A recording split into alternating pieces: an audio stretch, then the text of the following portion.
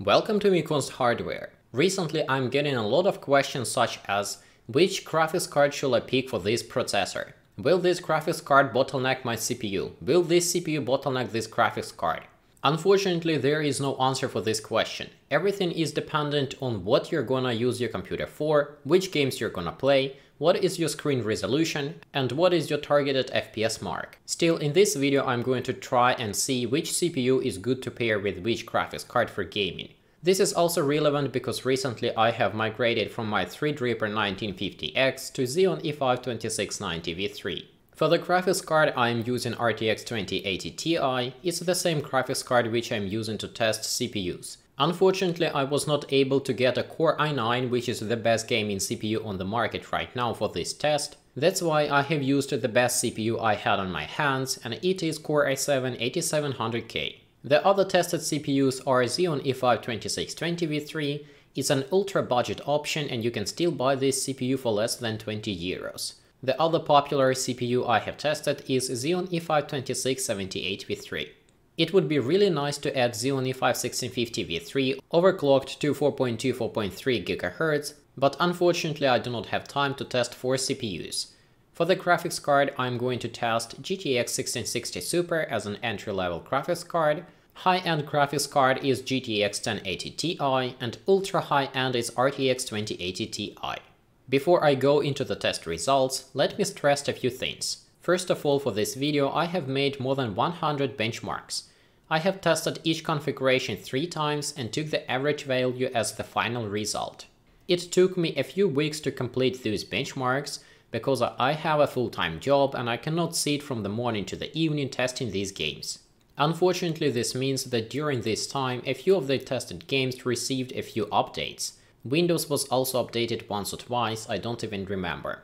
Another issue that I have met is that my DDR4 memory sticks by the end of the test refused to keep working at DDR4 1866 CL9. I had to increase the memory latency to CL10. It could be the reason why in a few tests GTX 1660 Super showed better results than GTX 1080 Ti. Anyway, let's take a look at the detailed hardware specification and then go into the test results. Xeon E5-2620 V3 and E5-2678 V3 were tested on a Huananzhi X99TF motherboard. Both of the CPUs were Turbo Boost unlocked, thus E5-2620 V3 worked at 3.2 GHz on all cores, while E5-2678 V3 worked at 3.3 GHz on all cores. Core i7-8700k was tested on an Asus Prime Z370p motherboard. Unfortunately, the CPU was tested without any overclocking. First, I tried to test the CPU with 5 GHz overclock, but the disgusting toothpaste that Intel has put under the lid of the CPU just did not let me cool this CPU down. Even if I try to use a huge Noctua and HD15 cooler, the CPU overheats to 99+ degrees Celsius and the system crashes. That's why I would have to either delete the CPU and replace the disgusting Intel toothpaste with something reasonable, or I had to use the default stock configuration. All 3 CPUs were tested with the G-Skill DDR4 memory modules. 4 modules, 8GB each, DDR4 3200 CL14. With the Xeon E5-2620 V3 it was DDR4 1866, with the Xeon E5-2678 it was DDR4 2133, and with the i7-8700k it was DDR4 3400. The rest of the components in the system were identical for all of the CPUs tested. For this video I have picked a few completely different games which behave completely differently under the same circumstances. Some of the games rely on the CPU performance, others rely on the GPU performance. All of the games were tested at 1080p and 1440p, medium graphical preset as well as ultra graphical preset. In this video I'm only going to look at the results of the ultra graphical presets, but if you're curious to see how the CPUs perform with the medium graphical settings, you can take a look at my Google Slides presentation and the link will be available in the video description. Let's start with Red Dead Redemption 2. First, I thought of excluding this game from my test because it is providing very inconsistent minimal FPS results.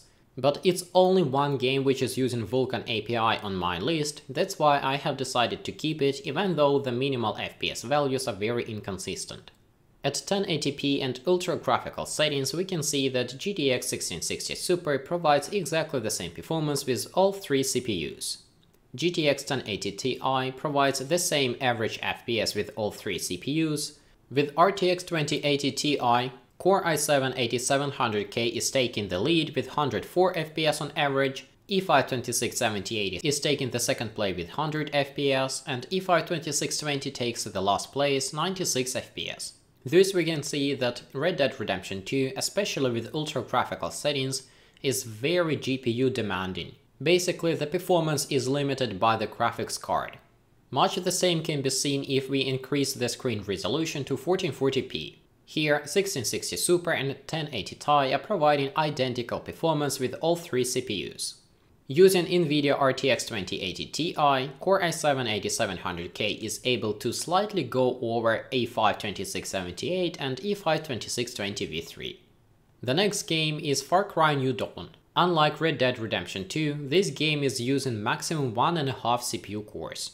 At 1080p resolution, ultra graphical settings, Xeon E5 CPUs are providing exactly the same values with all graphics cards. 55-58 minimal FPS, 77-82 FPS on average. Core i7-8700k slightly increases its performance with GTX 1080 Ti over 1660 Super, 87 FPS on average with 1660, 100 FPS on average with the 1080 Ti. But RTX 2080 Ti is not able to bring anything on the table. Core i7-8700k is the bottleneck here. Increase in resolution to 1440p and we still see almost identical picture.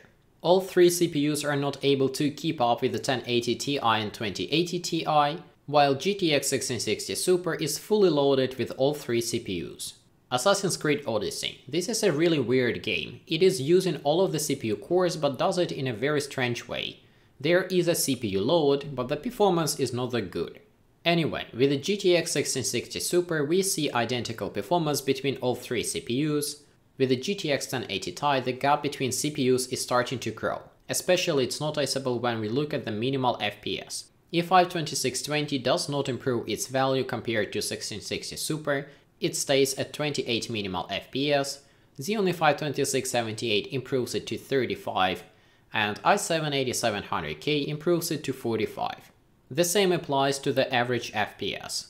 Using RTX 2080 Ti at 1080p resolution with these three CPUs does not make much sense. Even though the performance is slightly higher, the difference is negligible.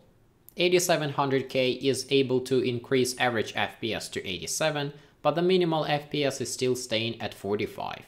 Increasing the resolution to 1440p and we can see that GTX 1080 Ti doesn't really bother about which CPU is used, the values are about the same. Minimal FPS is still better with Core i7-8700K, but the average FPS is about the same for all three CPUs.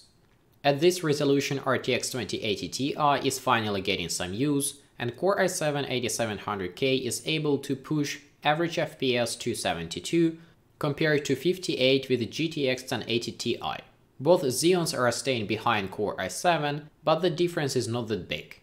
F1 2019 DirectX 12 API 1080p ultra graphical preset. Here we can see that GTX 1660 Super doesn't really bother about which CPU is used, 120 FPS for minimum and 160 FPS on average. Switching to GTX 1080 Ti, we can see that CPUs are starting to pull away from 2620 V3. 2620 is not able to improve its performance at all, E5-2678 V3 is not able to push 1080 Ti to its limits, while i7-8700K is able to push 1080 Ti to 200 FPS on average. Switching to RTX 2080 Ti does not bring anything extra on the table. All three CPUs are staying at exactly the same levels as with 1080 Ti. Thus, in this game, with this resolution, even Core i7-8700K will bottleneck RTX 2080 Ti. Increase in resolution to 1440p, and here E5-2678 V3 is able to push 1080 Ti to its limits. It provides the same performance as Core i7-8700K. 120 minimal FPS, 155 average FPS. Xeon E5-2620 V3 is able to improve its performance compared to GTX 1660 Super, but is not able to match 2678 and i7-8700K. RTX 2080 Ti at 1440p is able to pull away from Xeon E5-2678 V3 with i7-8700K. The difference is not that huge: 130 minimal FPS against 142 minimal FPS, 165 averages against 176 averages. E5-2620 V3 is losing to both of the CPUs and staying about at the same level as 1080 Ti. CSGO or Counter-Strike Global Offensive. Unfortunately, I do not enjoy to play this game for the sake of benchmarking, and I do not have time to play replays from some other players. That's why I have used Steam Workshop benchmark. If you consider it to be not representative or not interesting, feel free to skip to the next game. Nevertheless, Steam Workshop benchmark provides the same minimal FPS with all three CPUs and all three graphical cards. With all three GPUs, i7-8700k is leading over Xeon CPUs quite significantly. But RTX 2080 Ti is only able to provide the same level of performance as GTX 1080 Ti. Thus, i7-8700k is not able to push RTX 2080 Ti any further than GTX 1080 Ti. Nevertheless, I'm not quite sure how reasonable this comparison is, if even E5-2620 and GTX 1660 Super are able to deliver 265 FPS on average. Increasing resolution to 1440p, we can see that here GTX 1660 Super is the bottleneck. Results are pretty much identical with all three CPUs. Going to 1080 Ti, we again see i7-8700k pulling ahead, E5-2678 V3 in the middle, and 2620 takes the last place. Throwing in RTX 2080 Ti does not bring any extra performance. All CPUs are providing almost identical performance compared to GTX 1080 Ti. Shadow of the Tomb Raider. This is a very well optimized game, but it's also very demanding. It's demanding for the CPU and GPU performance. With the DirectX 12 API, 1080p, ultra graphical settings, GTX 1660 Super provides exactly the same level of performance with all three CPUs. With the GTX 1080 Ti, i7-8700k is starting to pull away, especially if we take a look at the minimal FPS values. E5-2678 V3 delivers only 72 FPS for minimum, while i7-8700k increases this value to 96. Average FPS is rather similar, 115 and 122 FPS on average. Replacing 1080 Ti with RTX 2080 Ti shows a bit of a different picture. Here, E5-2678 V3 is able to catch up with i7-8700k on averages, but the minimal FPS is still staying the same, 72 and 90. E5-2620 V3 is almost unable to improve its performance with RTX 2080 Ti compared to GTX 1080 Ti. Increasing the resolution to 1440p and we see almost identical picture with a shift. Now GTX 1080 Ti and the GTX 1660 Super are providing almost identical performance with all three CPUs, while RTX 2080 Ti demonstrates that Core i7-8700K is a better gaming CPU. Xeon E5-2678 V3 doesn't lose that much, but if we look at the minimal FPS, it's again 74 and 92. The difference is rather big, about 25–30%. Ostriv. OpenGL API, 1080p, ultra graphical settings. This game is still under development and at the moment it's able to use only 1.5 CPU cores. Here with all graphics cards we are CPU bottlenecked. Xeon CPUs are showing almost identical performance, while Core i7-8700K pulls ahead. Basically, the same picture can be seen at 1440p. Performance difference between all the GPUs is almost negligible, while Core i7-8700K is pulling significantly ahead over the Xeon CPUs. Battlefield 5, DirectX 11, 1080p, ultra graphical preset, The Last Tiger mission. Here GTX 1660 Super once again provides the same performance with all three CPUs. Here GTX 1660 Super provides exactly the same performance with all three CPUs. Switching to GTX 1080 Ti, E5-2678 and i7-8700K are providing the same level of performance, while E5-2620 V3 starts to lose to the other two CPUs. 67 minimal FPS against 80 FPS, 113 average FPS against 125 FPS from Xeon E5-2678 and i7-8700K. Moving to RTX 2080 Ti, we can see that here i7-8700K is able to slightly pull ahead over Xeon E5-2678 V3, while Xeon E5-2620 V3 is not able to improve its performance against 1080 Ti at all. increasing the resolution to 1440p, and here GTX 1660 Super and GTX 1080 Ti are providing about the same level of performance with all three CPUs. Xeon E5-2620 V3 has slightly worse minimal FPS with the 1080 Ti compared to 2678 V3 and i7-8700k, and starts to fall behind even further with RTX 2080 Ti. But E5-2678 V3 staying neck to neck with Core i7-8700k, even with RTX 2080 Ti.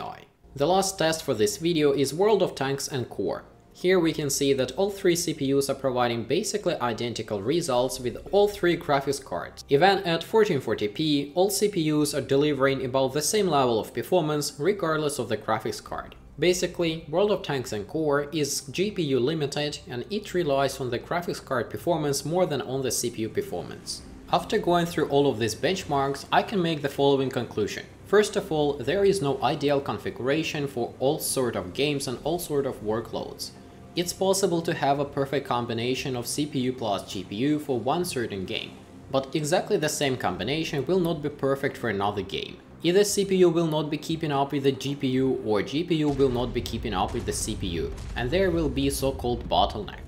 But in general, with the Xeon E5-2620 V3, I would not recommend to go any higher than GTX 1660 Super or GTX 1070. If you are looking for the AMD graphics cards, then it's RX Vega 56 and RX 5600 XT. For Xeon E5-2678 V3, my maximum recommendation would be RTX 2060 Super, RTX 2070, GTX 1080. From the AMD side is RX Vega 64 and RX 5700. You can stretch it a little bit further and install GTX 1080 Ti or RTX 2070 Super or RX 5700 XT, but in this case, the CPU will not be able to keep up with the GPU in some games. For Core i7-8700k, maximum recommended GPU would be GTX 1080 Ti, RTX 2070 Super, RTX 2080, 2080 Super. If you would like to use RTX 2080 Ti, which is today's fastest graphics card, then I would strongly recommend to overclock i7-8700k to 4.95 GHz. Unfortunately for this, you will need a really good CPU cooler, and you might need to delete the CPU and replace the disgusting Intel toothpaste with something more applicable, for example Noctua thermal paste. Anyway, after this video I hope there will be less questions about what is going to bottleneck what and which graphics card is going to fit which CPU, but even if it's not going to reduce the number of these questions, I hope you have enjoyed the video. Thanks for watching, thanks for listening, goodbye.